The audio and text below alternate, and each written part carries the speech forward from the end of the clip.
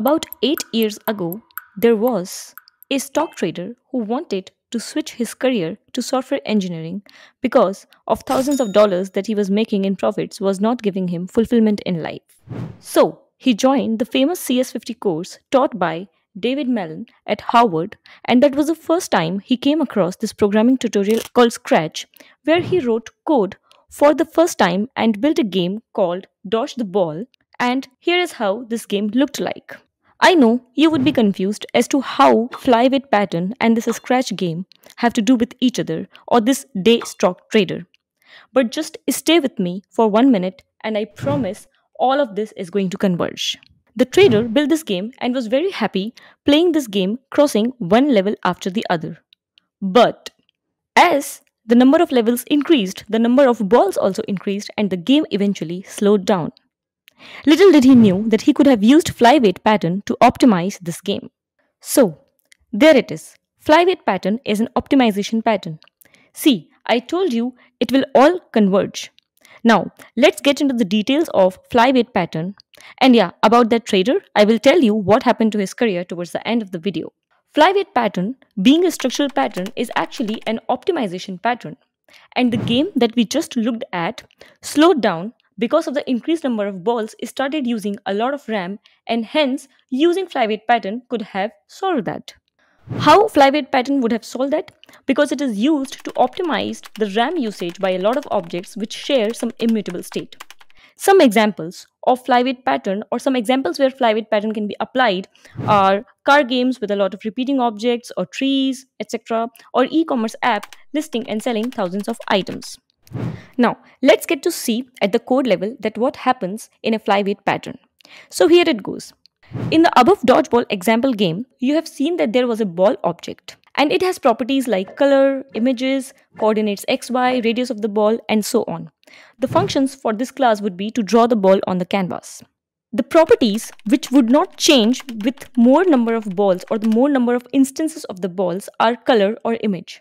The properties that would change are coordinates or radius. These properties which do not change are called intrinsic attributes.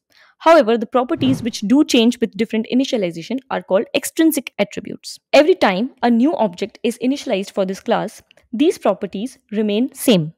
But the extrinsic properties over here do change. Every time a ball object is initialized, some memory is needed for that object during runtime, including intrinsic and extrinsic properties. Approximately 504 KBs of memory is required for one object. And when we get to a case where we have to have hundreds or thousands of these objects, you can see how the memory increases or the memory usage increases. In reality, we can extract out these immutable properties or intrinsic properties of these objects like color and sprite in a separate object, and we can reuse these abstracted out objects. All we have to find out a way is to store them and cache them somewhere in the application, and hence we would be able to save a lot of memory. You would wonder that if we are going to save a lot of memory, are we going to create less number of objects?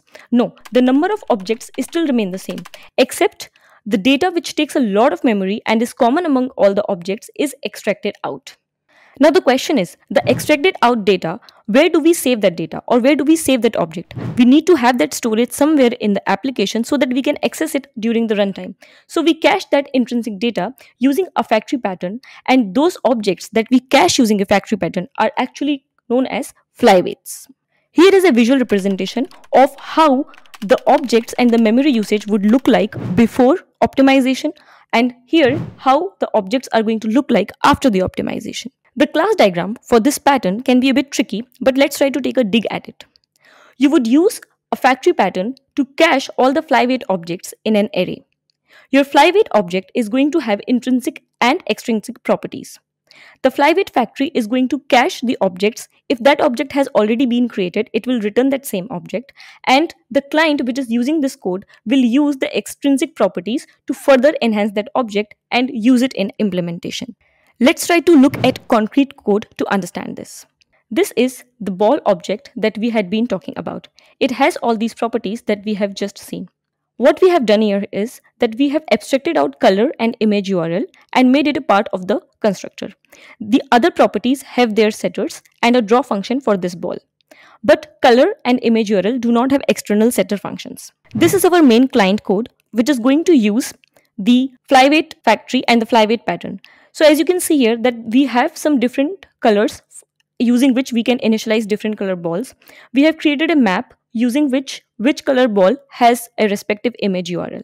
Now as you can see here, in this particular piece of code, we are trying to get the color, the respective image, and we are trying to use a ball factory to get the ball object.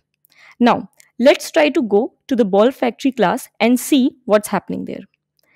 In the ball factory class, as you can see that we are getting the color and URL, and on the basis of these two properties, we are checking if we have something in our cache. If we don't, we are creating a ball object using those two properties, and we are inserting it in our hash map or cache for that matter, and then returning it. In case we already have that object, we will just return it from the cache. I have also added this code in the description so you can refer it at ease. So that was all about FlyWeight pattern. Now let's go through some pros and cons. The obvious pro of this particular pattern that it is an optimization pattern and it's very useful to save the resources. Some cons would include that there is a factory pattern and there is a FlyWeight pattern, so there is a pattern inside a pattern and hence it can be complex to understand. Sometimes it can also be a trap for premature optimization. So please make sure that you don't fall in this trap and you only use it when it is absolutely necessary. If only this stock trader knew about this when he developed the game. But hey, we practice and learn and become better with time. Speaking of which, that trader is now a software engineer who specializes in computer vision and builds algorithms for self-driving cars and systems. Fancy, right? Oh, by the way, it's a true story. Thank you for watching the video, folks. Post your questions in comments and I will see you in the next video. Till then, take care.